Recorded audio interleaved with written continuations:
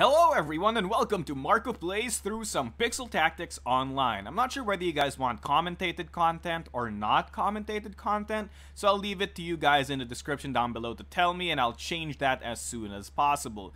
So we recently actually released two new things. Number one, we released a new leader, Malandrax, which allows him to get more orbs, and that's pretty cool because he can play a lot of orders in a single turn. So I made a cool combo OTK-esque Exodia-ish deck that aims to one-shot an enemy for like 15 or 17 damage times 2 using a Pistolier Twin Blade combo. But I'm not sure if it's refined enough. So that's where the second thing comes in, because we just released World 2 of the single-player campaign. So Pixel Tactics Online is not a fully PvP game, you have some PvE content. And in these worlds, I get to, you know, just fight a bunch of decks that have their own unique strategies and whatnot, of course, since they all have different leaders.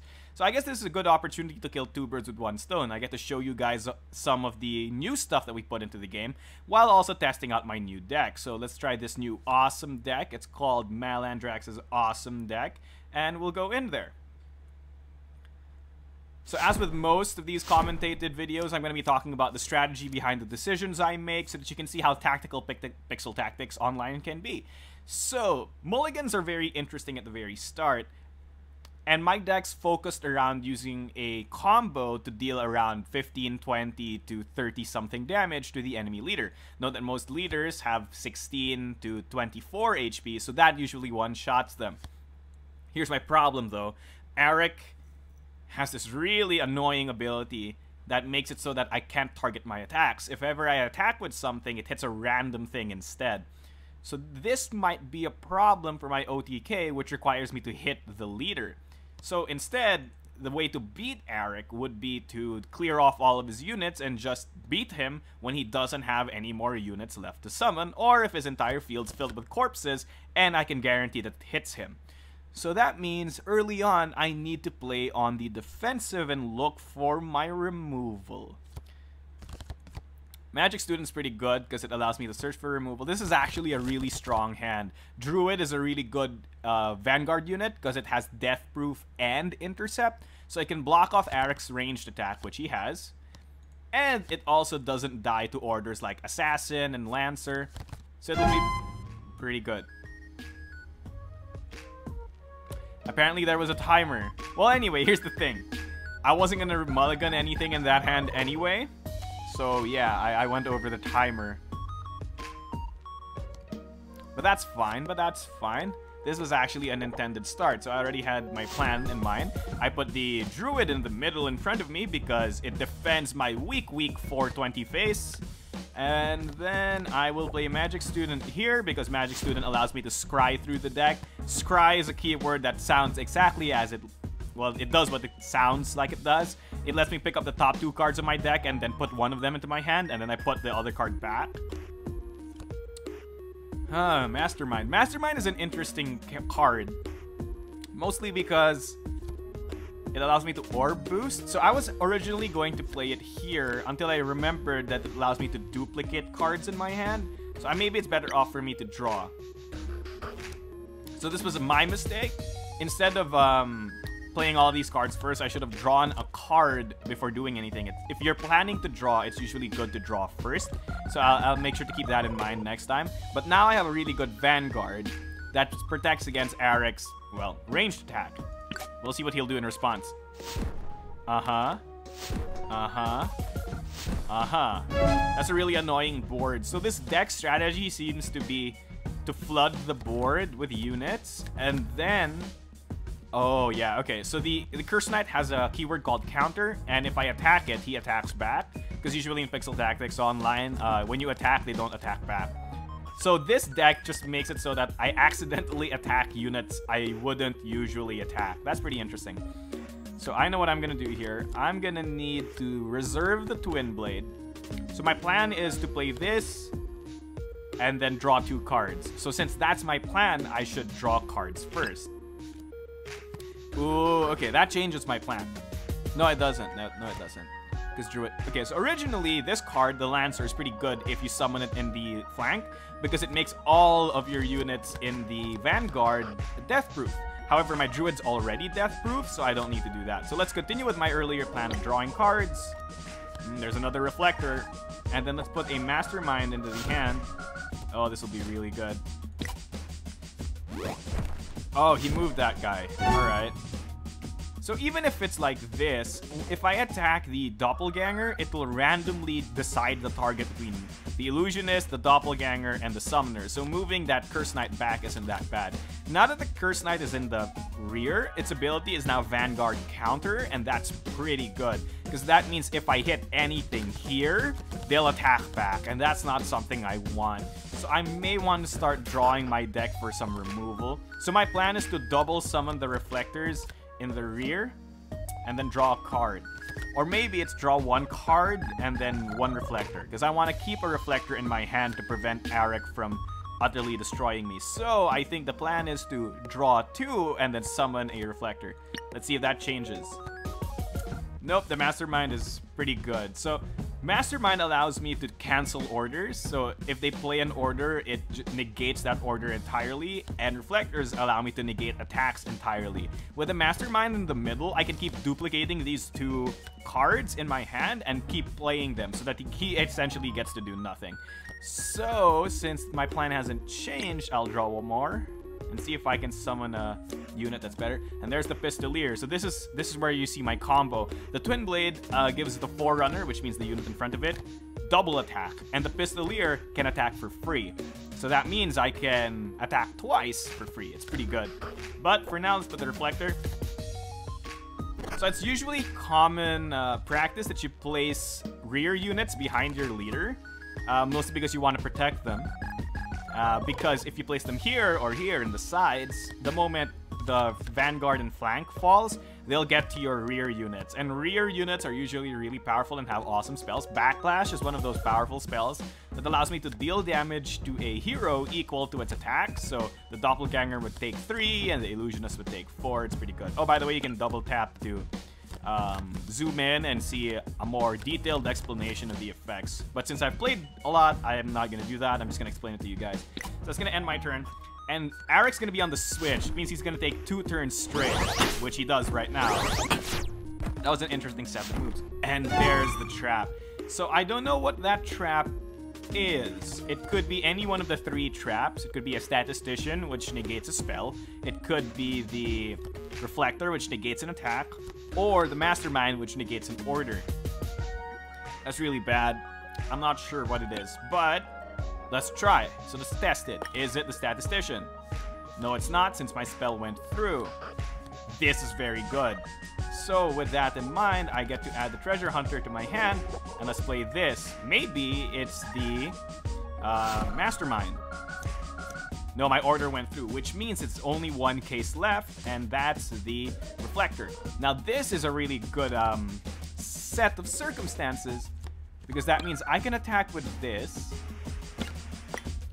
So why would I attack with the Druid? Attacking with the Druid is really simple, because if I attack any one of these guys, it's gonna reflect back for at least 2 damage, because that's 4, 3, or 2 damage back on me.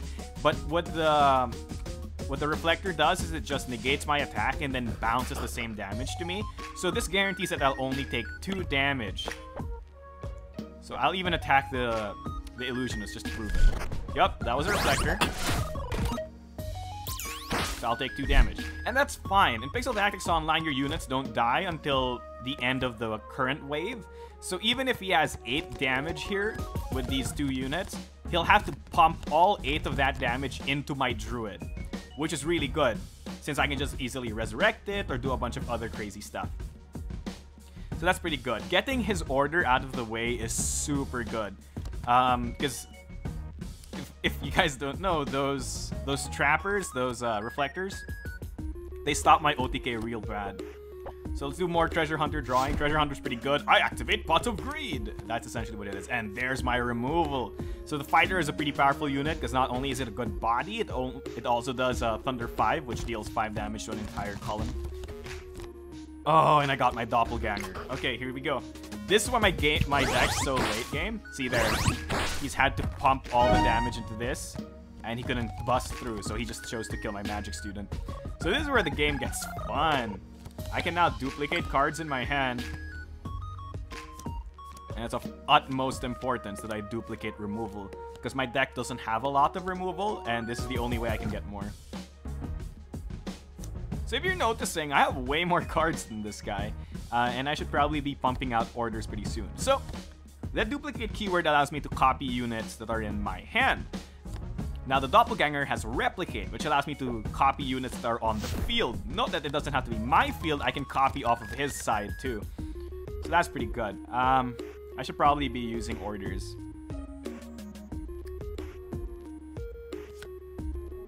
What am I scared of? Now, going to the rear, he usually can't do anything. Both of these units don't have range, and there's units blocking their attacks.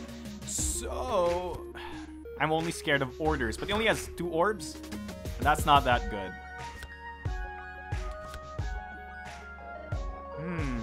This is tough. I only have 1 action point left. Alright, we're gonna want to negate some orders. Now that I have the doppelganger out, I can actually use this mastermind because I can just copy this mastermind. Alright, that's good. Let's set this trap.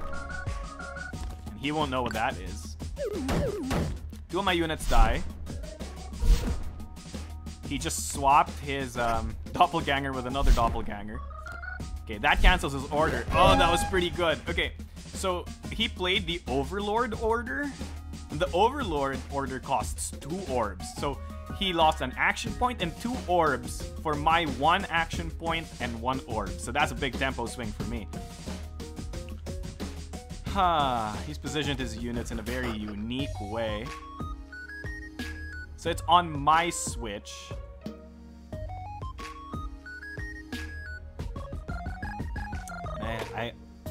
So usually at this point in time, my deck would want to revive these guys and then summon a bunch of attackers here so that during the next turn, while he has nothing in front of him, I can utterly just destroy his field and kill his leader or something. But I can't do that since my attacks are targeted at random.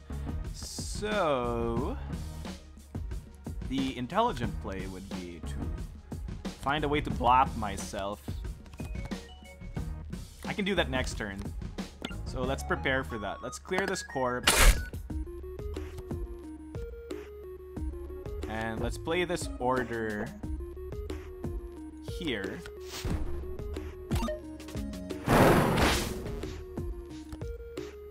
And let's use this spell to kill one of these. So I can either kill the illusionist or the doppelganger. What's scarier? It's the doppelganger. Doppelgangers are so good, you have to get rid of them as soon as you can. Okay, and that's the doppelganger gone. So usually he'd be able to like heal or something, but since I'm second player, he doesn't get that privilege. That's a dead unit. Alright. So I'm gonna have to summon a fighter here so that I can defend myself. That's scary. So the summoner has a spell called Unsummon. Ironic. But it doesn't work on units that have intercept. So I should be safe. So I should draw a lightning elemental. Oh, that's so good. So I can lightning elemental his back row, or I can lightning elemental this. I can prevent 4 damage just by killing that illusionist. Yeah, I should do that. So I can play it as an order, or I can just summon it and use its keyword, which is Swift. Swift is a keyword that it's basically like haste in Magic. You can attack immediately, and the attack doesn't even cost us action points. So I made a mistake here. I forgot I was fighting against Eric, and now it's gonna get targeted randomly. So actually, if I hit Eric or the illusionist, I'm fine. Hitting this is the bad one. So here's hoping. Oh, that was the bad one. Alright, that was a misplay on my part, but we'll see if I suffer a bit too much from that. Oh, he's gonna polymorph something. Huh. Did he choose to not polymorph anything? So the AI sometimes does really interesting and seemingly unoptimal plays, but from my experience, it seems that the AI works off this thing where it's not always trying to play optimally, especially because it is easy mode, so I guess that's how they do their balancing. Well, I mean, I know that's how we do our balancing. So here's a cool move. I can do this and do replicate my fighter, which should push through if my internet... Yes, there we go. I thought my internet had dissolved. And then I can use this to duplicate that fighter I just replicated. So now I have 2 fighters in my hand again. It's pretty good. And then I can use it.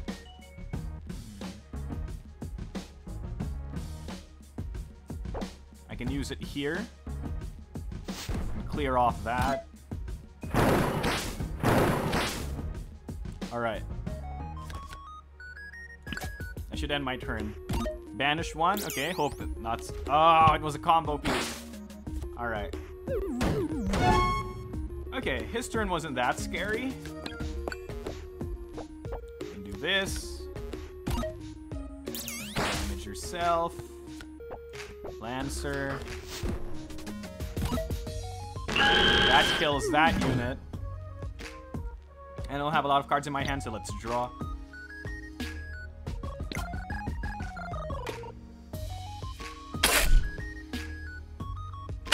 That's his turn on the switch. Okay. It seems that this guy's running out of units, and that's pretty good. So a good play here is actually to just attack. So whether or not I hit this or this is pretty good. Because my next plan is to clear this corpse and then summon my lightning elemental. So hopefully the plan is to hit this. Okay, that's good. RNG is in my favor. Counter 1 is nothing to me. Clear.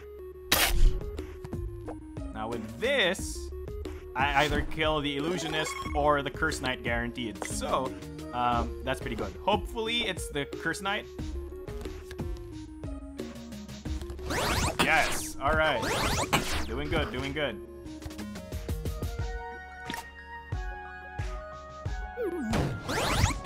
Alright, that was expected. Alright.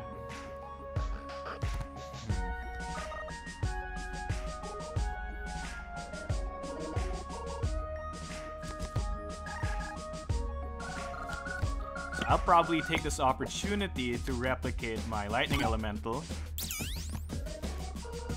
Then I'll duplicate my lightning elemental. Lightning elemental is pretty good, just in case you guys didn't know. Okay, and this is a good opportunity. So this, I've been saving this for my combo, but my combo looks like it's not gonna happen. So I might as well use this. Again, Inspire is a keyword that makes me randomly attack something. So either I attack the Illusionist or I attack Eric. Either way, it's a good deal for me.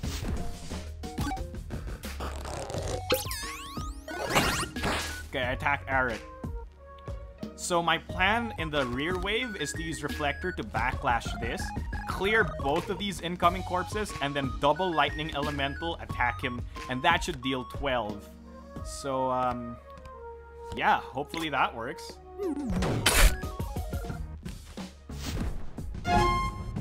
Okay. I think I win. So, if we had summoned it in any other place, it would have been a win for him.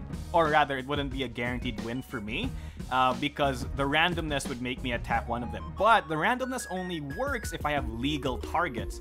So say I kill this Illusionist, I only have Eric left in the front. This one's in the back. So if all of my units are melee, they can't actually hit the healer, which means they have to attack Eric. Because again, your attacks are targeted at random, but it has to be a legal target. So I think this means I win.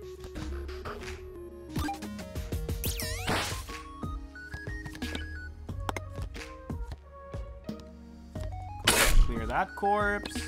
Clear this corpse. Okay. And end turn. Okay. It's my end of turn phase, and now... Alright. So see, I will attack. It will not be targeted at random. Well, it's targeted at random, but there's only one target. Then Lightning Elemental.